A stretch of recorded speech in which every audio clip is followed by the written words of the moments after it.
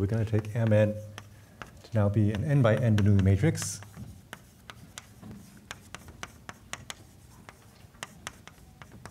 So a square matrix of plus and minus ones. And we're interested in, so what is the behavior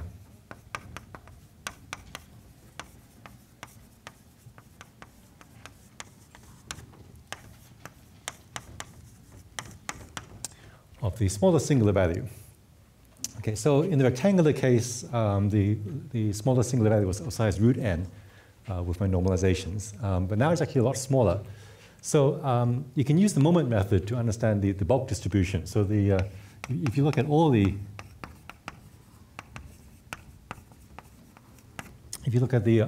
singular values, all n of them at the same time, the distribution of the entire eigenvalues, if you normalize by root n, converges to what's called the quarter circle law. Special case of the Marchenko-Pasteur law. So actually, what happens is that actually it's instead of a semicircle, which is what happens to the eigenvalues of a Hermitian matrix. For a non-Hermitian matrix, if you take the singular values, of course it has to be positive, non-negative. It turns out that the eigenvalues are distributed according to this quarter circle in the square case. In the rectangular case, there's a gap between 0 and here, but in the square case, it goes out like this. So you expect the n eigenvalues to be roughly spread out uniformly. So this suggests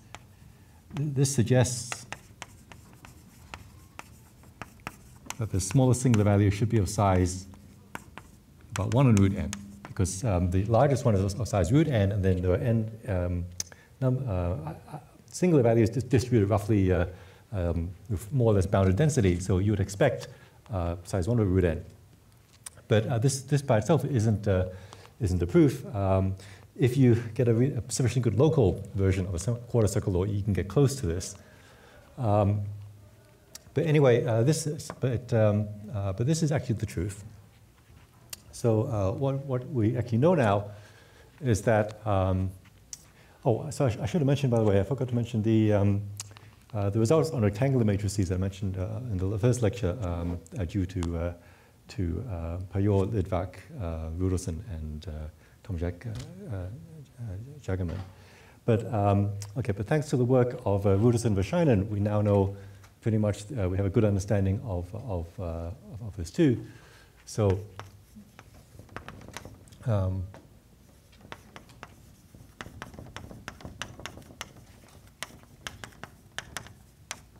okay. We do know that the singular value here is of size root n. Let me just say the weak version of this. Okay, so how should I say this? Okay, so if epsilon is 0, if you have any epsilon, and if lambda is sufficiently small,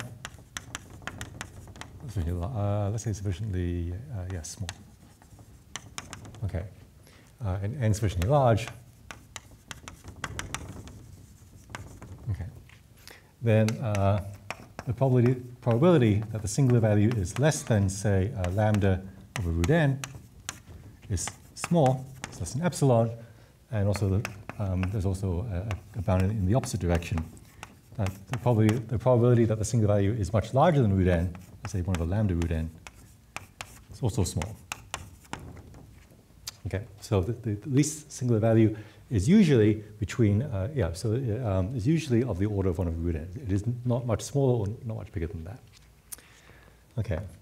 In fact, we can say more now. In fact, we now know, in fact, sort of a central limit theorem. We have an asymptotic distribution for the least singular value, which is discussed in the notes, but I think I will not reach it in this lecture. So I would just, in fact, I probably won't focus on, I won't be able to reach the upper tail. So I'm going to focus mostly on the lower tail, which is actually the type of result which is most important for the application to the circular law.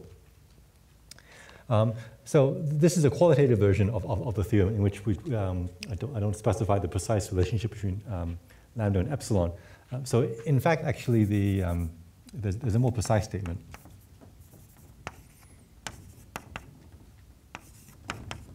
Okay, so there's actually a more precise relationship. As you send epsilon to 0, the lower tail actually decays linearly until, well, for quite a long time, until epsilon becomes exponentially small, at which point there's an extra term that kicks in. So we actually have a much stronger estimate, which was proven by Rudis and Schlein. But I will just focus on this more qualitative bound here. Okay, so for this type of result, the epsilon net type argument that works in the rectangular case doesn't really work all that well here. It's just the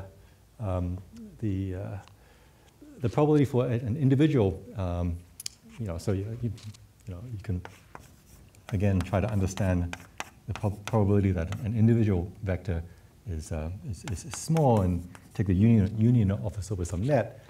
But now the probability of each individual event like this is not all that small, whereas the entropy is still exponentially big.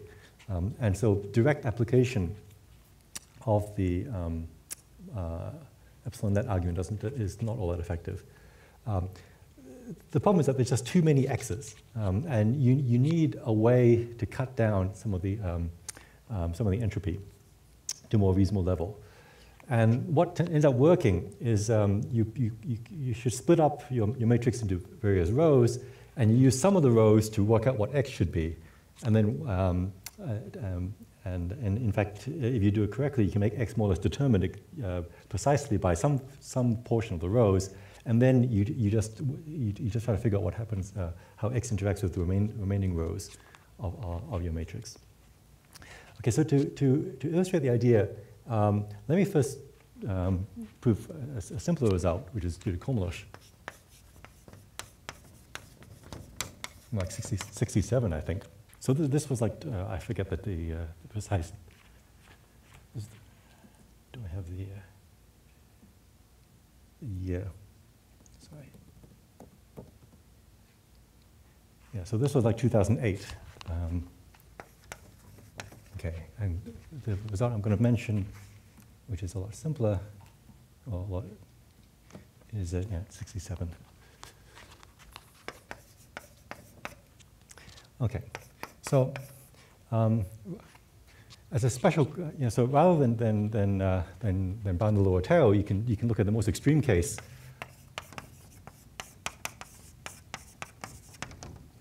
Of when the singular value is actually, least singular value is actually 0. So of course, this is of course weaker than this. Again, assuming n is sufficiently big, depending on epsilon. In fact, if you actually work out the arguments that Komolosh gives precisely, you actually get a more explicit decay rate. That the singularity probability of this, so this is the same thing as the probability that Mn is singular. Okay, so you take a random n by n matrix of signs, and you ask when is this singular, and so Komolosh showed that this actually goes to 0, which makes sense because the set of singular matrices is a small subset of the set of all matrices. Okay, it's a measure 0 set, for instance. So if you had a continuous matrix, then certainly for a continuous random matrix, the probability of being singular would be 0. For example, for a Gaussian matrix, it would be 0. But for a discrete matrix, it's not 0. And so Komolosh proved the bound constant over root n, in fact. It's not actually known exactly what the rate is. So if you have a plus or minus 1 random matrix, it can actually be singular. For example, if two rows are the same, for example, if the first two rows are the same, then the matrix would be singular. So, so there's certainly a lower bound, for example, of 2 to the minus n. And because there's different pairs of rows, you can actually maybe upgrade this like maybe n choose 2, give or take a small error. And it's actually conjectured that this is basically the truth. Okay, so it's conjectured that the singularity probability should actually basically be 1/2 to the n. It should decay like 1/2 to the n. That the easiest way to make a random sign matrix singular is to make two of the rows the same, or maybe one of the rows in the negative of the other. So this is not known. There's been steady improvements to this bound over the years. The best bound currently is sort of halfway between here and here. This is 1 over root 2 plus a little 1 to the n. So it's out of Bourgain, Vu, and Wood from 2009, maybe.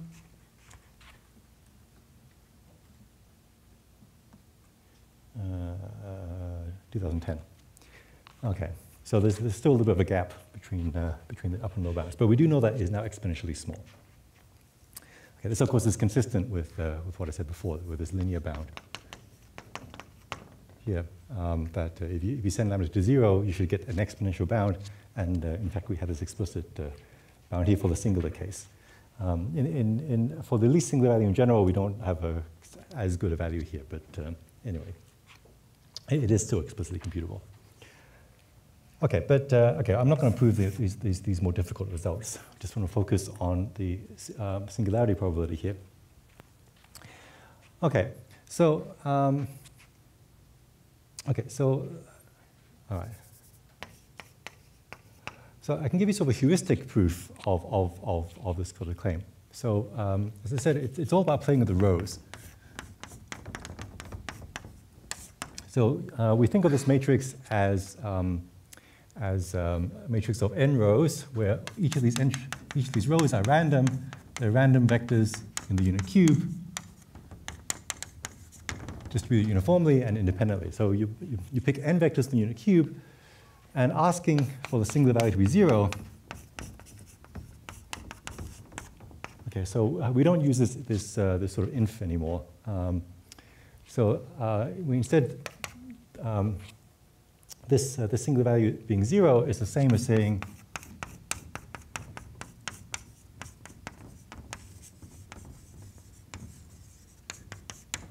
it's the same as asking for the x's to have some linear dependence. Okay, so that this matrix is not full rank. Okay, now okay, so what that means is that one of these vectors, one of these row vectors, must be a linear combination of the other row vectors. So let's first cheat a little bit. Okay, so yeah, so we know that one of these is the linear combination of the others. Let's say that it is the last one. Let's say that xn is a linear combination of the first n minus 1. Okay, now see, this is not the only possibility. So this is actually a smaller event than this. So these are not quite equal. If you use the union bound, you can very crudely bound this by this probably by n times this, because we know that one of these vectors has to be a linear combination of the others, and by symmetry, all these events, so you have these n events and they all have the same probability. So up to a factor of n, this is the truth, but that's not a very good bound, particularly since we're only going to be gaining 1 over root n. Yeah, but never mind that fact for the moment. Let's just assume that the way the linear dependence is happening is that the last vector will be a linear combination of the first n minus 1. Okay, so these guys will span some space of dimension at most n minus 1. So let's call Vn the span.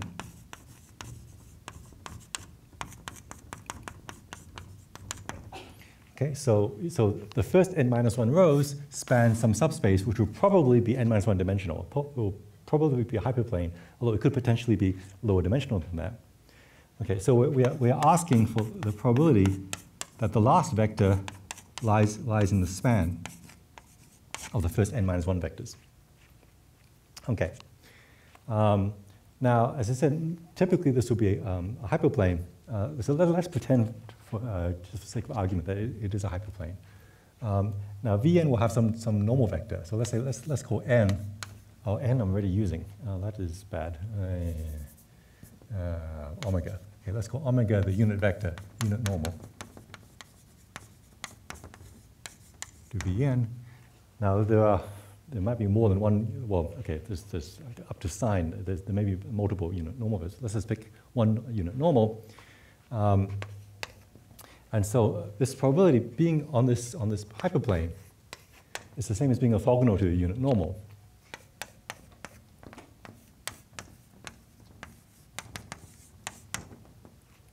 So this should basically be the same as the dot product of xn with this unit normal being 0. Now, if this was a if Vn was a hyperplane, this is actually equal. If Vn is less, has lower dimension, then it's not quite equal again. But again, let's pretend that this is what it is. Now, this is a rather ugly vector. Okay, so this unit normal depends on, in a complicated way on the first n-1 rows. I mean, you can work out what it is using Cramer's rule. The entries of each of this vector, I mean, this vector is proportional to a vector where the entries are like n-1 by n-1 minus of this matrix. So it's a bit ugly. So it's going to be quite random because it depends on all these random vectors. But the key thing is that it only depends on the first n-1 rows and not on the last row. And these rows are independent. So the key thing is that while this is random, this is independent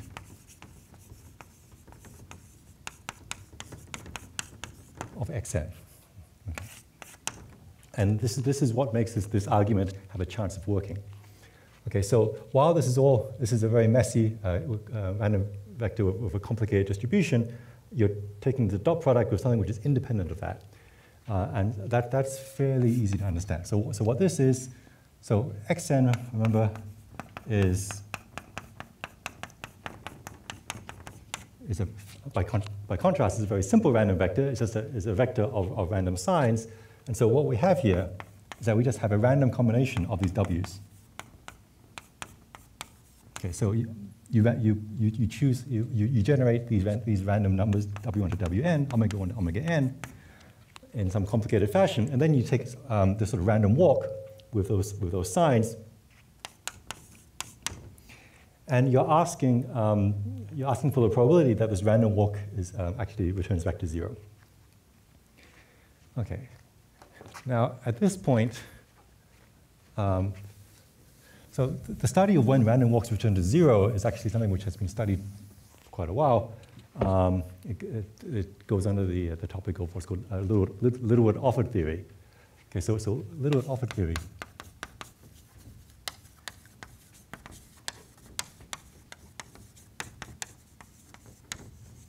is a study of how random walks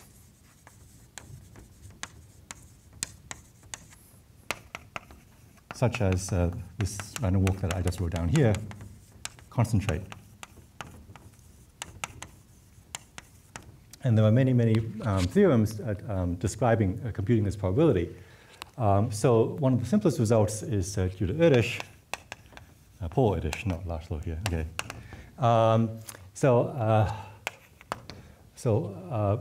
Erdos showed the following simple bound. Okay, so if let's say if k of these shifts are non-zero,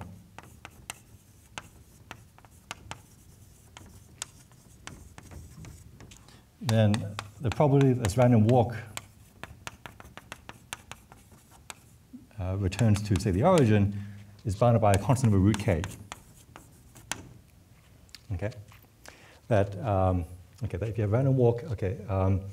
So of course you need some sort of non-degeneracy condition because, like, if all these weights were 0, then of course the probability of this walk goes to 0 is 1. But the more and more non-zero terms you have in this in this random walk, the rarer and rarer it gets to be able to return to 0. And root k is sort of the right expression. So for example, suppose you had k non-zero weights and they're all the same, they're all equal to 1. Then what you're doing is that you're summing together plus minus 1, plus minus 1, plus minus 1, k times. And that's just a binomial distribution which has mean 0 and standard deviation 1 over root k, so root k. So the probability that it will return to 0, let's say if k is even, should be something like 1 over root k. Okay, so this is actually the truth. Okay, so this is a simple theorem. It's proven combinatorially. It uses a tool from combinatorics called Sperner's lemma.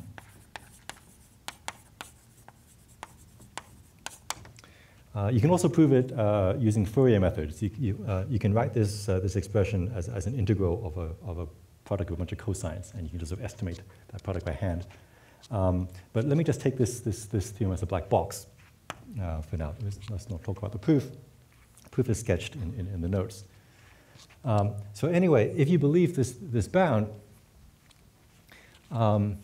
so you have to now divide into two cases depending on how this vector behaves. So as in the previous lecture, there's sort of an incompressible case and a compressible case.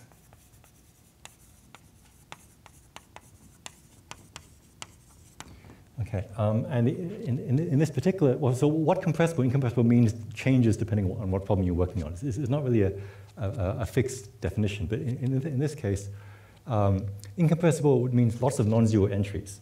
So incompressible means like a positive fraction of the entries of the coefficients are non-zero.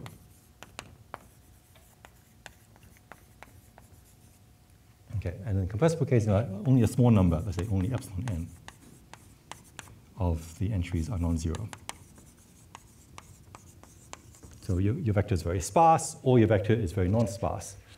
Okay, so if your vector, if this normal vector is very non-sparse, then you can just use this bound of Erdos, and this will give you the right bound. This will give you the bound of 1 over root n. Okay, so you don't use any randomness in the omegas, you just use the randomness of the signs. Yeah, so of course this Erdos bound, for this Erdos bound, you can think of the omegas as fixed. The omegas can be deterministic as long as there's at least k non-zeros. This bound of Erdos holds true. But once you've proven this bound for deterministic omega, then just by Fubini's theorem, it's also true for random omega as long as the random signs are still independent of the random omegas, which is this key thing here.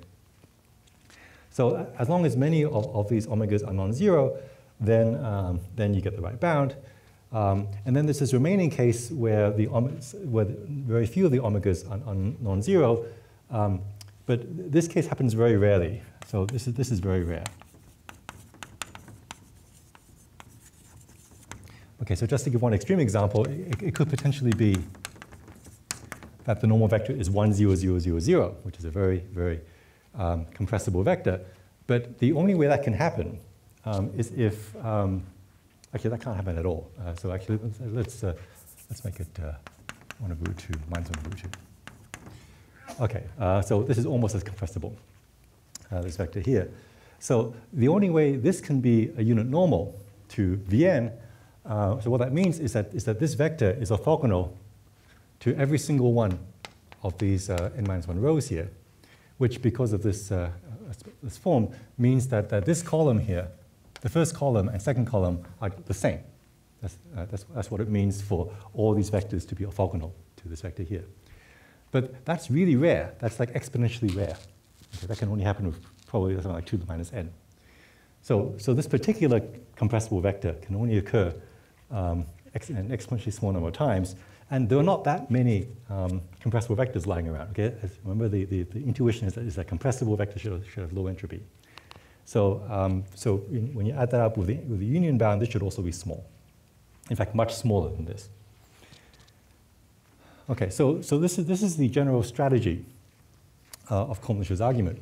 But I had to cheat a few times to get here. So a couple of things. So firstly, when I had the linear dependence, I assumed that xn was a linear combination of all the other vectors, but the combination could be something else. And then, I also cheated a little bit to get to this dot product. And then finally, I didn't quite rigorously show why the compressible case is rare. Okay, so let's start doing that.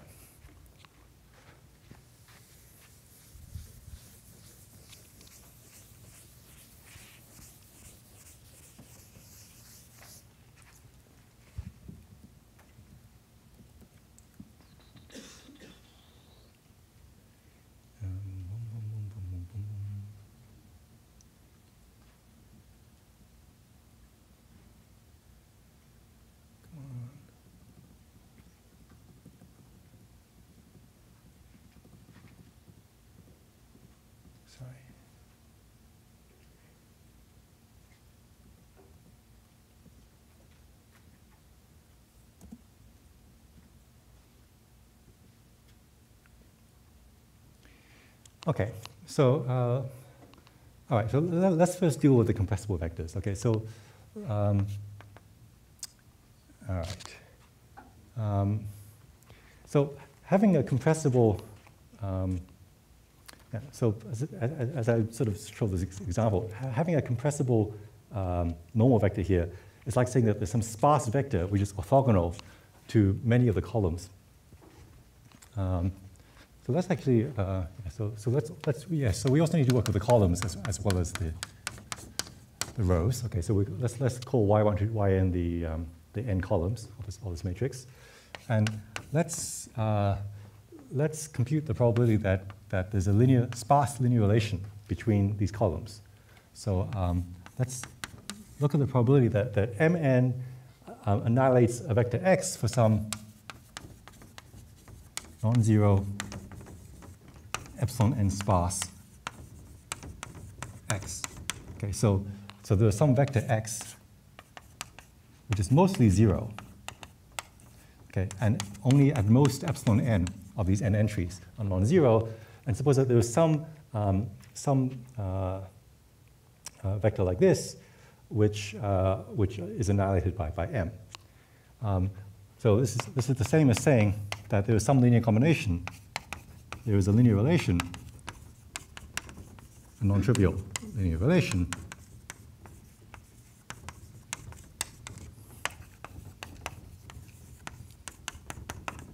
between the n columns that only involves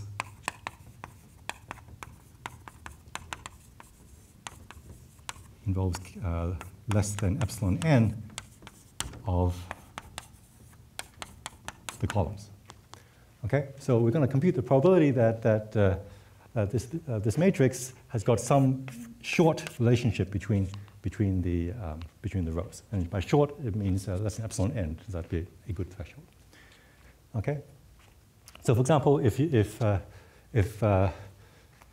okay, so maybe I'll say that next. Okay, so we'll start using the union bound. So this turns out to be quite small. This will be exponentially small, this event here. Okay, so it involves some number of the y's. We can focus on the shortest relation. So that you can call k the fewest number of y's which has a linear relation. So you can bound this by the sum of all k's up to epsilon n of the probability that that k of the yi's are linearly dependent, but no k minus 1 of them are. Okay, so among all the linear relations there's some shortest one, and that shortest one has some length k. So for all k up to epsilon n, we want to compute the probability that there's some k of these columns that are linearly related, and k is minimal. Okay, so for example, if k is 2, this event is just the event that 2 of the columns are either the same or negatives of each other. And that's a very small event. That's like 2 to the minus n times n choose 2, something like that. Okay. All right, so how big is this? Okay, so there's at most epsilon n terms here, so I'm just going to crudely bound this by epsilon n. This is a very small entropy cost because I'm going to gain an exponential factor later on, so I don't care about losing this factor. Now, what happens here? Okay, so k of these columns are going to be independent. Now, but which k is not specified. Okay, so we don't know which of the k columns actually are going to have the dependence, and there are n choose k different k tuples which could carry this dependence. So we're just going to use the union bound again. We're going to pay an entropy cost of n choose k for some k in this range, and in order to fix the specific k columns which are going to be dependent, and because of symmetry, we may as well assume that it's the first k columns. So just by the union bound and symmetry, I can bound this by n choose k, entropy cost, times the probability that the first k vectors have a linear relation, are linearly independent. Okay, but no k minus 1.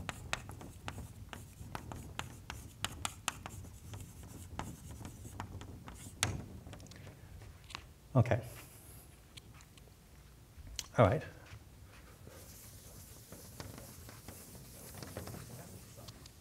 Oh, that's what this is. Okay, so I guess maybe there's a soup in K. Maybe it's still left here. Okay. You could keep the sum too if you wanted to. It doesn't really matter. But yeah, I'm now thinking of K as just being fixed. Okay. All right. All right, so what does it mean to be linearly independent? Okay, so now we're just looking at this skinny matrix, N and K.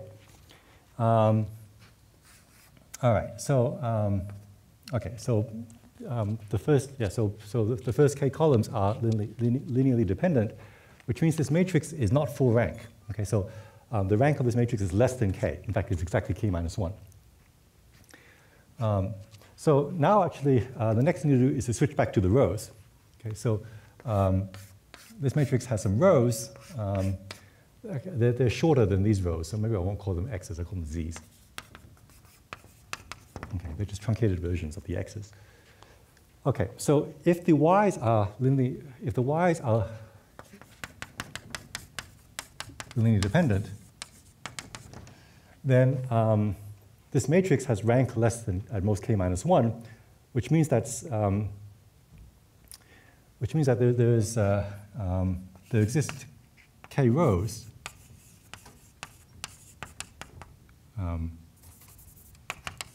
in Z1 to Zn, K minus 1 rows, okay, which span all the other rows.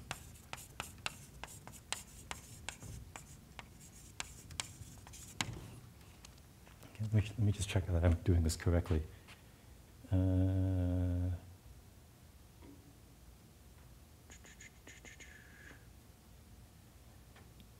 No, that's not what I want to do. That's true, but sorry. Sorry, let's okay, let's do this differently. Okay, so having this linear dependence means, so this matrix, let me call it MK. Okay, so this means that this MK has a null vector, has a null vector. Okay, that there's some vector. Okay, so if this matrix has a linear dependence along the columns, then there is some vector which is non-zero, which is annihilated by MK. That's another, in fact, that's an equivalent form of saying that you're linearly dependent. Okay, now, so usually, okay, so